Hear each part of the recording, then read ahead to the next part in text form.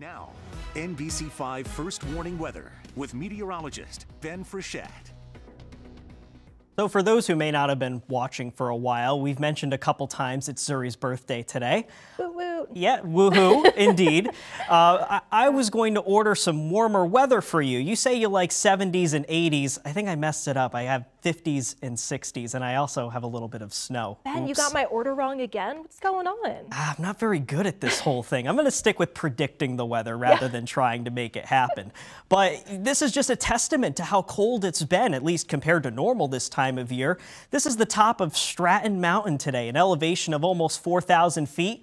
Waking up to a decent amount of snow. Looks like a couple inches on the ground there. And as we look at the rest of the day today, it's a drier trend by the afternoon. Any rain ending early, giving way to increasing sun. And that actually ends up being the pick of the entire Memorial Day weekend, because for both Sunday and Monday, we're looking at an increased chance for showers. This is how the forecast has been trending over the past 24 hours. Temperatures still pretty chilly, at least compared to normal this time of year. 40s for a lot of us, but down to 35 in Saranac Lake, 32 out in Messina. Storm tracker showing any showers out there largely winding down. We're just following a couple lingering sprinkles, I guess you could call them, near Brattleboro, Wilmington, down towards Reedsboro and just south of Bennington. But as we look at the wider shot here, there is another batch of rain that may be moving into southern Vermont over the next couple of hours. But I think once we get that out of here, we're looking at a mostly dry afternoon, especially as we go towards the evening. So for the Champlain Valley, here's the plan over the next 12 hours. Decent amount of clouds, but I think we'll see a general trend towards a sunnier sky as we go towards the afternoon and especially right around sunset. Temperatures getting into the 60s, so warmer than the past couple of days. 65 is the call in Burlington and Plattsburgh.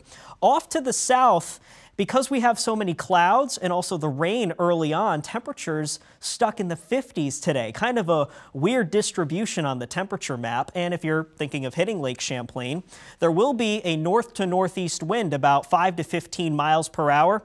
It's enough to maybe provide a light chop on the broad lake. 1 to 2 foot waves expected. Water temperature down to 51 degrees.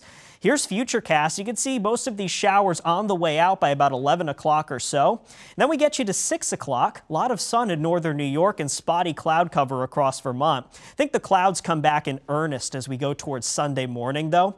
Mostly dry start to the day, so any morning plans look totally good to go, but check out what happens as we go into the afternoon. This is 2 o'clock. Scattered showers starting to work in. I think mainly east of the Champlain Valley, so we're talking the Northeast Kingdom, much of southern Vermont. If you live in northern New York, I think this day is mostly dry.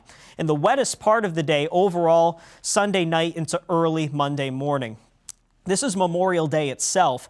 Decent amount of sun in northern New York. The best chance for lingering showers, again, farther east you go, mainly over New Hampshire. And we're not talking about a ton of rain. You can see a couple tenths of an inch possible in the Northeast Kingdom.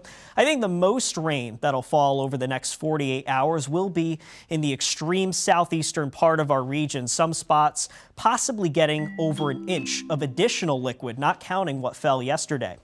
Looking at the 5-day forecast, we're in the 60s through about Monday, but back in the 70s as we look towards Tuesday, Wednesday, and then 80s and 90s by next weekend with an increasing chance for thunderstorms.